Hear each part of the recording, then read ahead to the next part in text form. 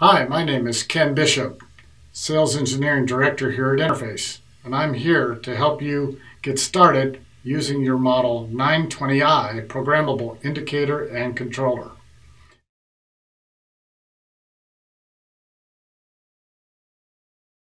We're going to now connect the load cell sensor up to the 920i box. So what we'll want to do is unscrew the screws from the back of the unit so we can have access. Then we're going to undo the cable gland cap, and then insert the load cell wire through the cable gland cap, and then through the cable gland, and then into the box. And then as we route it in, we're going to wire the sensor into the 920i connector. This particular 920i is a 4-channel. Today we're going to scale one of those 4 channels. That'll be scale or channel number 1. That's the position for it. After we're done doing the wiring, then we are going to secure the cable gland cap, and that will hold the load cell wire in place and strain relieve it. If you did not purchase the calibration from Interface, the next step will be to calibrate the load cell to the 920i indicator. Sensor widget displays will already come set up from Interface as a part of your purchase. So, as you can see, we've connected up the rest of the load cells. This particular indicator is a 4-channel, so we have all 4 channels connected. And now we've also plugged in the power, and we're going to put the indicator into configuration mode. We do that by pressing the yellow button located in the bottom corner of the indicator. I push down on the yellow button, let go, and we're now in sensor config mode.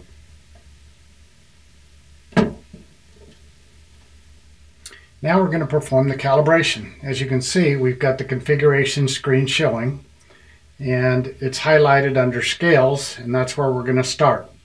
We're going to arrow down, and today we're just going to scale one of the 4 channels, and that'll be scale 1 or channel 1. As I arrow down, we get scale 1. Arrow down one more time. Now we get another level of the menu. We're going to move over 1 from grads to calibrate, and then hit enter. And we're going to start by setting the 0. This type of cal is going to be a 2-point cal, and we're going to do live load. So we're actually going to capture the 0 with nothing on the scale, and then we're going to capture the load that we're applying. And in this case, we're using a 10-pound weight.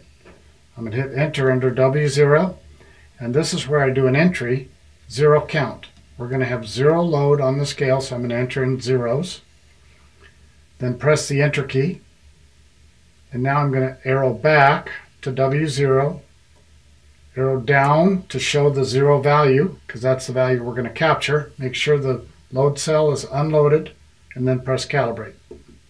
You can see it's capturing the 0 load right now. Once it's done, we move up 1 level, and now we're going to move over 2 spaces to W span. Span is where we're actually going to set the value we're going to live load onto the sensor or load cell. And hit enter. Now I'm going to enter in 10 for 10 pounds. Press the enter key, and now move over 1 back to W span and arrow down to show the 10-pound value. I'm going to load the sensor with a 10-pound weight, and then I'm going to hit calibrate.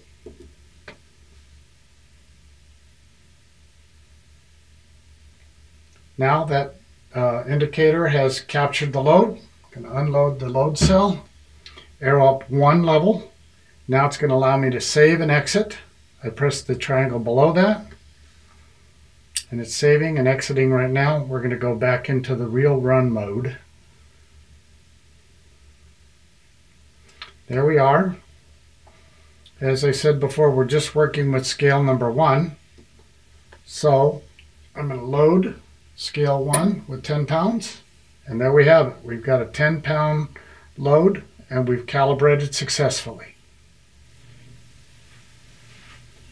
Thank you for joining us and enjoy using your Interface Model 920i programmable indicator and controller. If you require any further support, please contact an applications engineer.